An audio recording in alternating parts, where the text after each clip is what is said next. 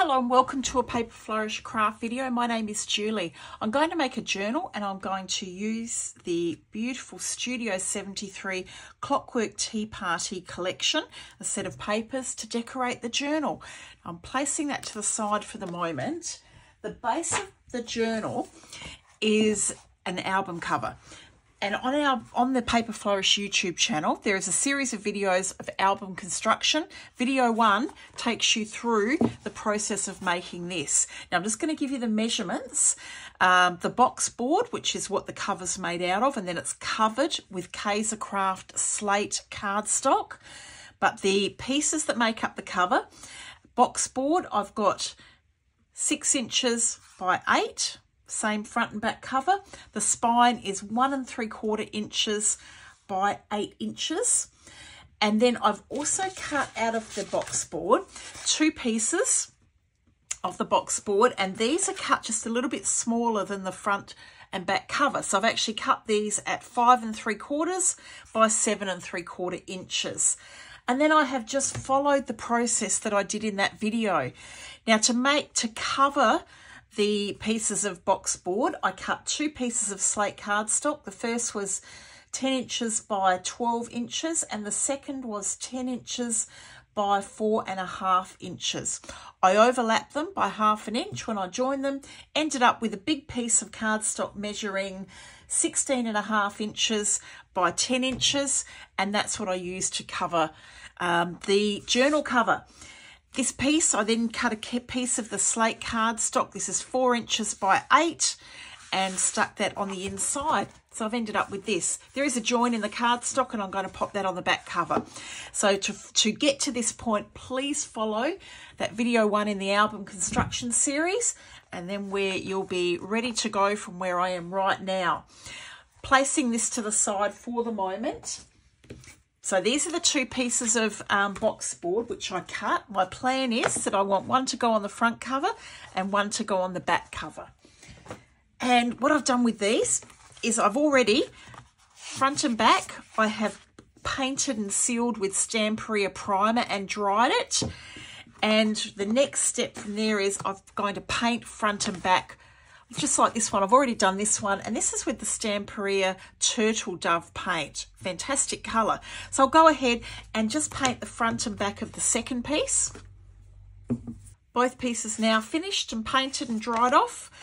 This is the Studio 73 Clockwork Tea Party Collection, and I've chosen 2 pages out of it to use on the front and back cover, and these are the 2 that I've chosen. Very hard to choose because every page in that collection is stunning. I'm going to cut these papers to the same size as the box board. So the 5 3/4 by 7 3/4, I'm going to use this image on the front cover and some of this gorgeous paper on the back cover.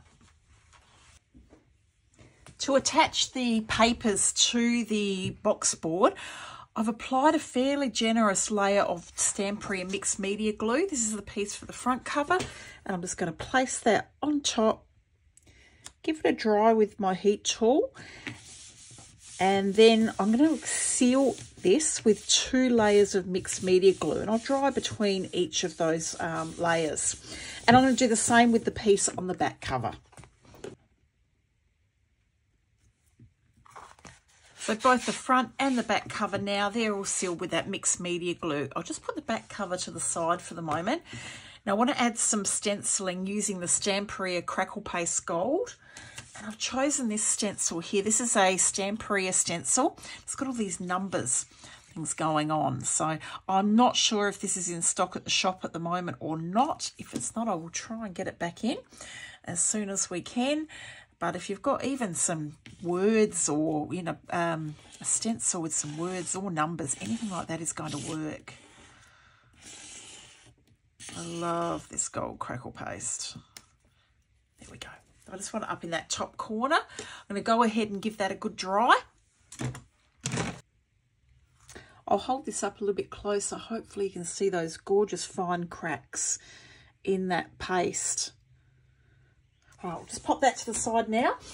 I want to add a decoration to the front cover, And I've got one of the Lavinia Greyboard sets. This is clocks 2, and I've chosen the clock from here and also the hands from down the bottom. And I'm going to seal these, paint the chipboard with Stamperia Primer, and I'm going to then paint it with, oh, here's a decision. I think I'm going to go with the earth brown paint. So I've painted the clock hands and the clock with that lovely earth brown paint. The clock hands, I'm just going to grab some vintage gold wax, and I want to make these gold. And then I'm going to pop them aside. I'm not going to put these on straight away. I'm going to rub that wax on. Vintage Patina Turquoise. This is a Stamperia product, and this colour goes beautifully with the collection. I'm just going to go over the top with that vintage patina of the clock. Just paint the clock with it. I have left the middle in the clock, so I want to be able to pop the hands on there.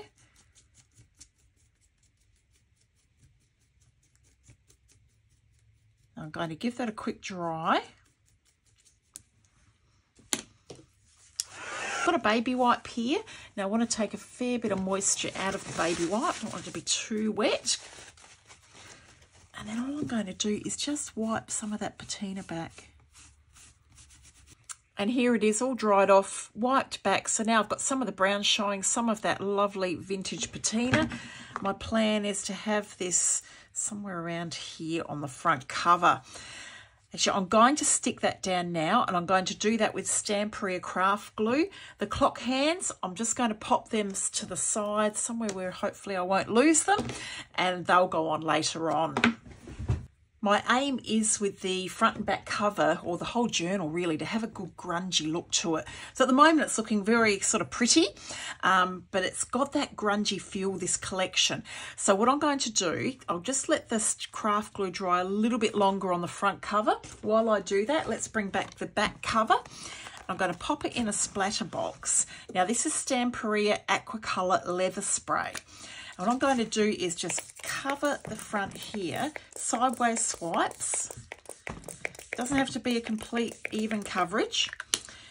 And then what I'm going to do is with a paper towel, just remove as much of that as I want to. And I'm going to start to dry it and continue that, and just keep going until you've got the finish that you're looking for.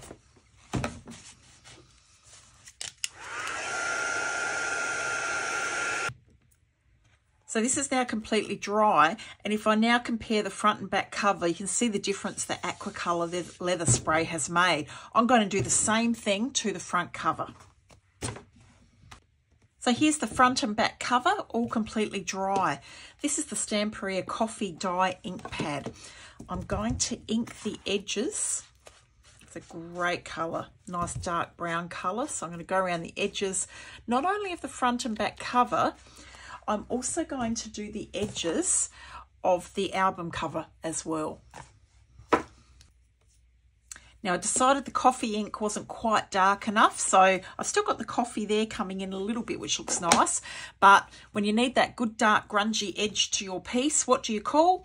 Ranger Archival Jet Black ink. So I've gone ahead, and you can see the difference now with that black edge. This just looks complete. I have stuck the clock hands on with the Stamperia craft glue. I didn't end up layering them on top of each other because I'm planning on putting some kind of image in the middle there. I'll play around with that in a moment. The cover looks great.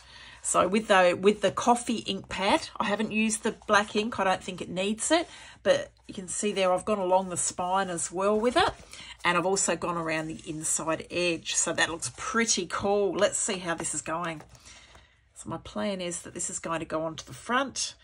It's starting to look pretty good. Before I stick them on, and I'm going to find some fussy cut images in the Clockwork Tea Party collection, which I can also use to decorate on the front. So I'll show you those. Once I work that out, I'll show you those. But I also want to cut 2 pieces of the pattern paper from that collection and pop them on the inside. I'll cut them just a little bit smaller than probably the same, maybe the same size, that 5 3/4 times 7 3/4, and stick those on the inside.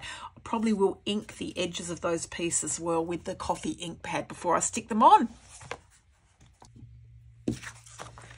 these are the two pieces that I've chosen to go on the inside cover of the journal, and they were actually both from the same paper piece that was in the collection. So 5 3/4 by 7 3/4. I've attacked them with the Tim Holtz paper distresser along the edge, and then using the coffee ink pad, I'm just going around the edges. I think I've got one more to do to darken the edges. Now they look better, don't they? All right, so I'm going to go ahead and I'm now going to, at this point, I'm going to stick the front and back cover on the journal, and I'm also going to stick those pieces on the inside. I think I'll just use Stamperia craft glue to do that. Pretty cool product. So here's the journal cover, almost finished. As I said, I'm going to choose a couple of fussy cut images, which I will pop on the front, and I'll explain to you how I go about preparing those to go on the front cover. But I just wanted to show you where it's at now. So there's the front cover. We open it up. I also use that coffee ink pad and the sponge just to grunge that center area up. But I think it's looking pretty cool. All right, so as I said, I'll be back shortly and show you the finished cover, and then I'll start to work on some of the pages to go on the inside.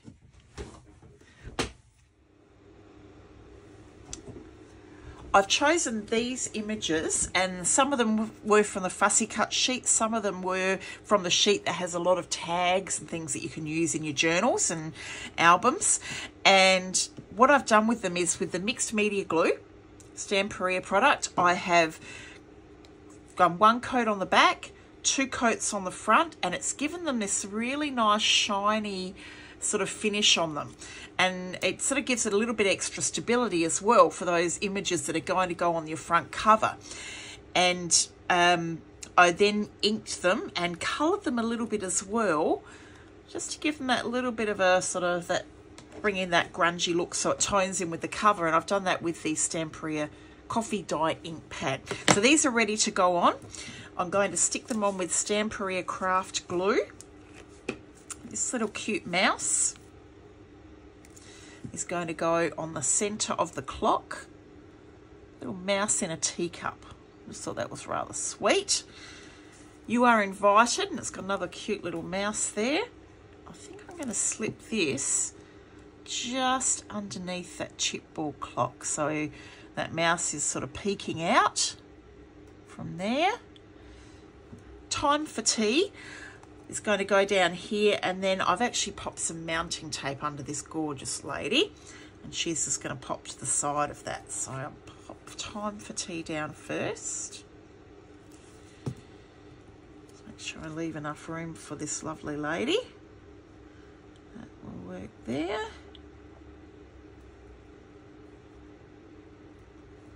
But you'll find the most stunning images in this collection. They're just amazing.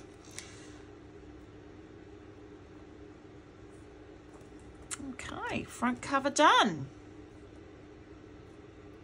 Now the last thing I'm going to do, just to complete the cover in this video, is I'm going to wrap some twine. This is just some twine. We sell this at Paper Flourish off the roll, and as I said, it's not online, but you can always do order it in by phone order as well, but just twine.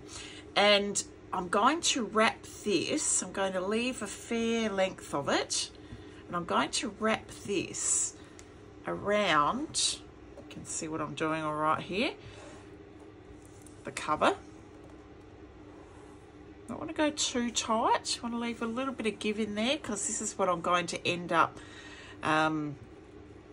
using to hold the pages in. So you can see on the inside it's wrapped around 3 times, and then on the outside. Now what I'm going to do here is I'm just going to twist this across. I saw this done on a YouTube video, and I went, what a brilliant idea. And I'm going to tuck one end underneath, and then just tie it. Said I don't want it to be too loose, but at the same time I want it to be too tight. Just got to leave enough so that that twine you can get the pages underneath the twine, is what I'm trying to say. Okay, all right, so that's got a little bit of give in it. I'll just check it in the middle so I can still Get those pages underneath. Okay, so I'm going to tie that. Might tie a little bow as well. That's all finished there. You can see I've tied the bow, did that a double bow there, just knotted it off, and so it won't come undone. And then on the inside I've got the 3 strings ready to pop pages in. So that's it for video 1, where I've made the album cover. Keep a watch out for video 2, which is where I'm going to show you how I'm going to make some different pages to go in the middle of the journal. Thank you so much for watching. Have a wonderful day. Be back soon. Thank you. Bye.